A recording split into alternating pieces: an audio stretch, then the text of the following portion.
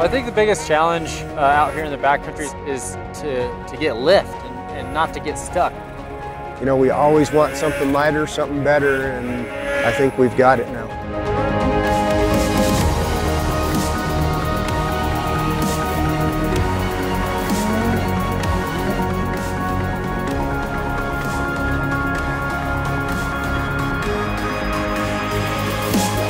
The side bite the track has is very nice. It doesn't wash out on the side hill, and that is very big.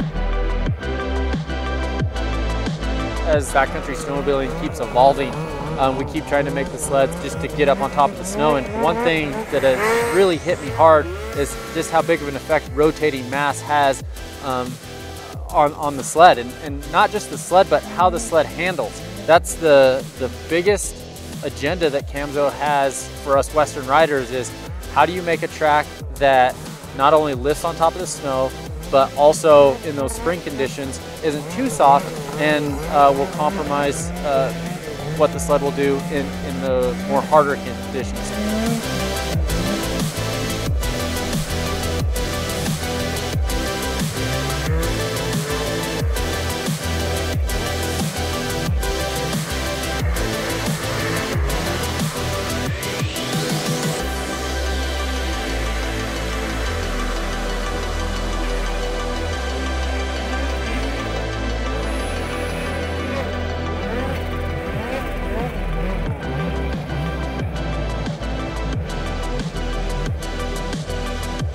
You know, being an experienced rider like myself, I can feel a little bit more than most, but I think that your average riders are really going to be able to tell the difference with this track.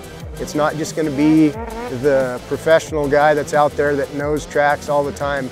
An average rider can get on this track, do better in the backcountry, and really feel the difference.